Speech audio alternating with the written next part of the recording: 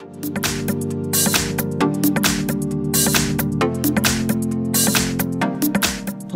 in front of me is a OPPO Reno for Lite, and today I will show you how to hard reset the device through recovery mode.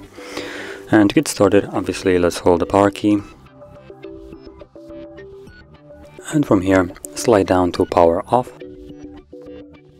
Now once the device shuts off, all you need to do is hold power key and volume down till you see a recovery mode marking on the bottom left corner of the display. There it is.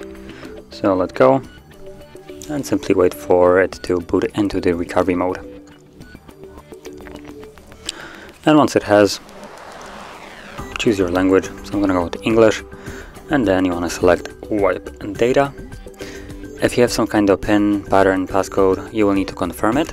If you do not, it will tell you to provide this random numbers that it just generates right here. Now each time it will be different. I believe if I probably go back, do it again, 6756, 8634. As you can see, they're generated randomly every single time. But if you have some PIN, pattern, password, well, then you need to confirm it. Now also, because of that, this process does not remove any kind of screen lock if you have one that you might not know the pattern to. So let's just put in 8634, and from here we have the wipe data and format data.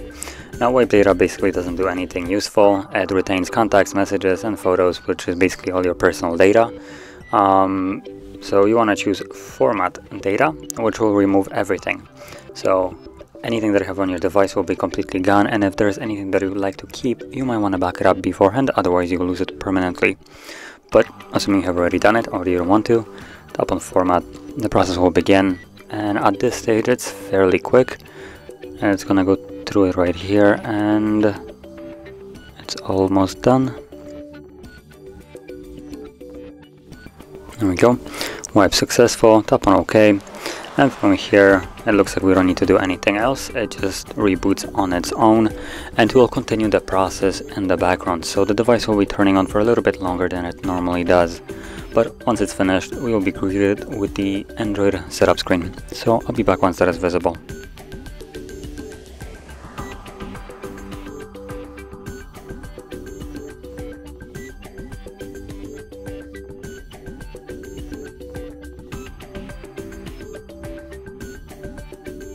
And as you can see, now the process is finished, and you can set up your device as however you like. And if you found this video helpful, don't forget to hit like, subscribe, and thanks for watching.